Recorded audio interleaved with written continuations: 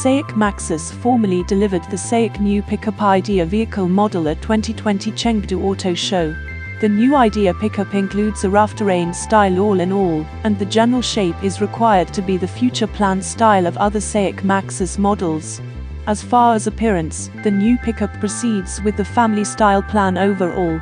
The huge mouth front air consumption grille is extremely forceful, and the LED daytime running lights stumbling into the front of the vehicle increment the flat visual width. The plan of the tooth vents on the two sides of the guard additionally adds a savage inclination. On the body, the new pickup's wide front and back bumpers and dark wheel eyebrows further upgrade the new pickup's intense rough terrain style. It is likewise furnished with a rooftop trunk, and the back payload gantry is incorporated with the front portion of the vehicle, making the shape more normal and smooth.